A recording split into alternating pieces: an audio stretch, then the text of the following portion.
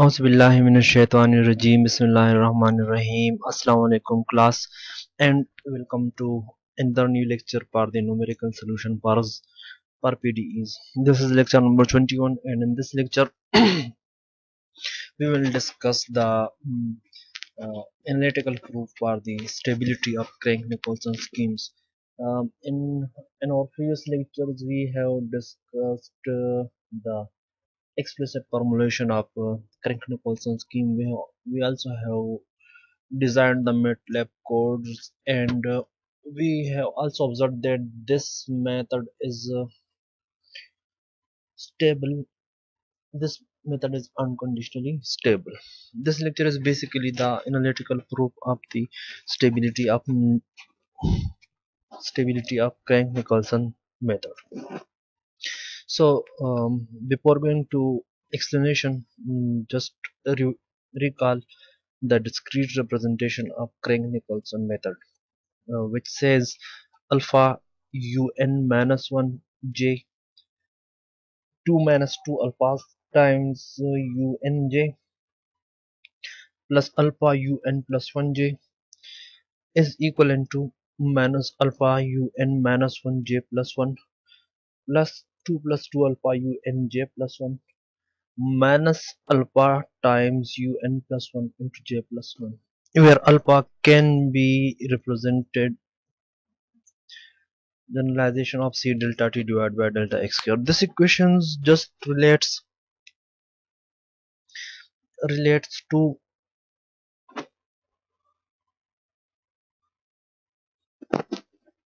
this relation basically relates the solution values at different stages. The values at stage J is equivalent to the values at stage J plus 1. We have designed this thing in some matrix formulation also. Now let's just check the stability of this scheme. So for the scheme to be stable, we know that a scheme is stable if the error bound remains bounded. Mm, and according to the Lex theorem, if a scheme is stable, then it is convergent also. Okay, so we will check that the amplification factor of the error is decreasing and bounded. So in order to do that stability analysis, define ENJ is the error approximation between capital U and small u. Small u is the solution obtained by this reconciliation, and capital U is actually the exact solution of the problem.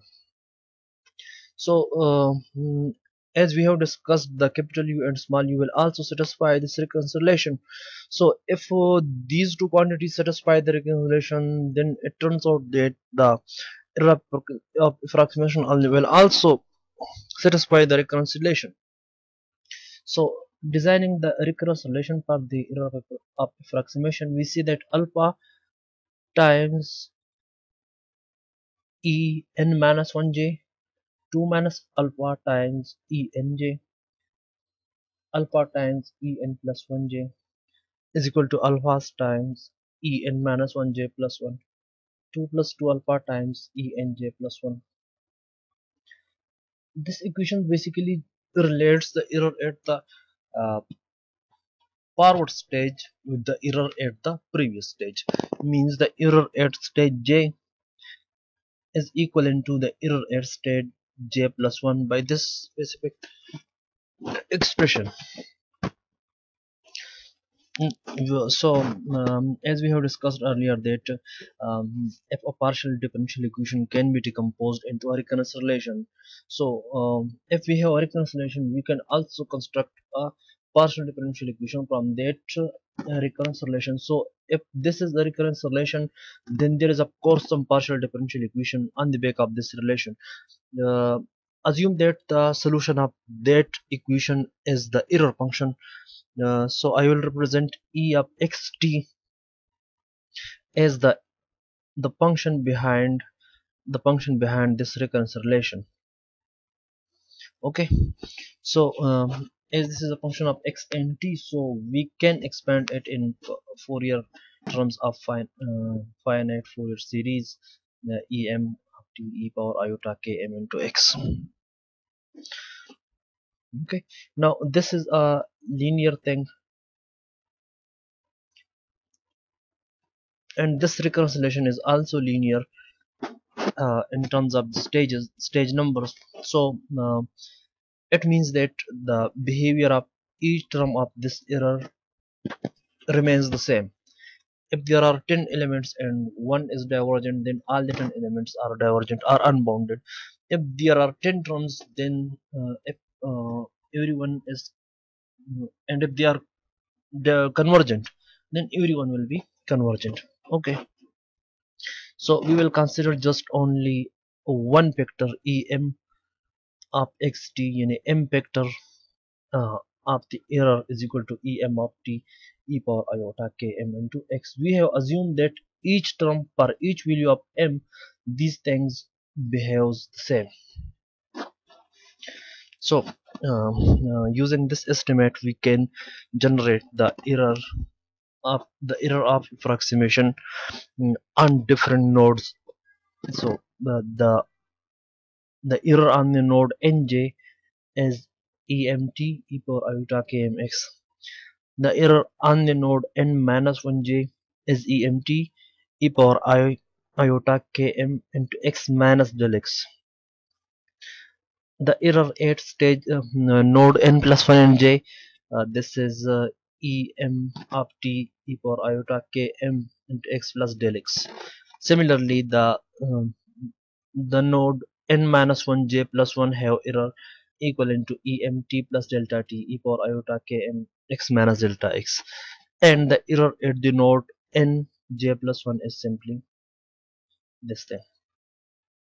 So we have calculated the error at different nodes, especially at that nodes on which this relation is defined. Now substituting these values in the recurrence relation, in the main recurrence relation in this one, substituting the values of the error at different nodes in this equation, we see that alpha em of t, this is the error at n plus 1j, this is the error at nj plus alpha times the error at n plus 1j is equal to the error at minus alpha times error at n minus 1j plus 1, 2 plus 2 alpha into error at n j plus 1 minus alpha into the error at n plus 1 j plus 1. अच्छा, इसमें कुछ चीजें common है, ई power iota के M into x हर एक vector में मौजूद है। तो जो कॉमन फैक्टर मौजूद है वो सारा कैंसिल आउट कर देते हैं। तो एक साइड पे हमारे साथ alpha E M of T E power iota के M into delta x plus 2 minus 2 alpha E M of T plus alpha into E M of T E power iota के एम इंटू डेल्टा एक्स। एक side पे हमारे साथ E M of T के terms आ रहे हैं, दूसरे side पे हमारे साथ E M of T plus delta T के टर्म्स आ रहे हैं। ठीक है, ई पावर आयोटा के एम इंटू एक्स, ये टर्म हमने कैंसल आउट कर लिया। अब दूसरी जो भी चीजें कॉमन है उनमें से अगर हम कॉमन ले लेते हैं, तो एक साइड पे हमारे साथ है E M of T plus delta T, तो ये मैंने कॉमन ले लिया, माइनस अल्फा ई पावर आयोटा के एम डेल्टा एक्स एक फैक्टर, 2 plus 2 alpha दूसरा vector minus alpha into this thing is another vector is equal to em of t. This is common in the left hand side of this equality, so I will take it common. So em of t is equal to alpha e power iota km into delta x plus 2 minus 2 alpha plus alpha into e power iota km into delta x. You can construct this term em at t plus delta t divided by em at t is equal to this thing. इसमें से इस term को छोड़ के बाकी तीनों term में alpha मौजूद है, डिनोमिनेटर में इस टर्म को छोड़ के बाकी सब में अल्फा मौजूद है। ठीक है, तो अल्फा कॉमन ले लेते हैं, एक साइड से अल्फा दूसरी साइड से माइनस अल्फा।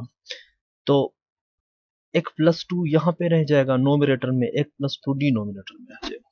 ठीक है, ये अल्फा और अल्फा ये दोनों आपस में कैंसिल हो जाएंगे। ठीक है, अब ये आइडेंटिटीज है हमारे साथ के sine theta divide by two as E power iota theta divide by two minus E power minus iota theta divide by two iota.